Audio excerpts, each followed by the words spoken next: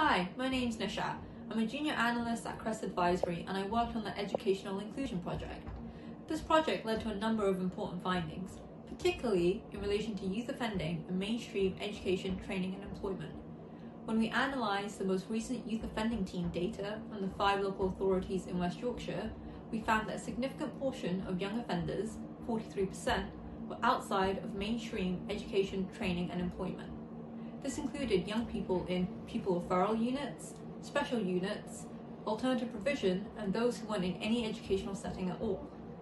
For young people who had committed serious or violent offences, 48% were outside of mainstream education, training and employment.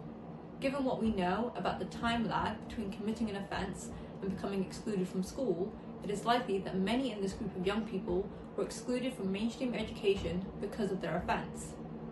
Ultimately, our research has shown that, whilst mainstream education, training and employment may not be suitable for the needs of all young people, exclusion from school or from the labour market can limit the number of viable alternatives for young offenders and push them into a deeper cycle of offending.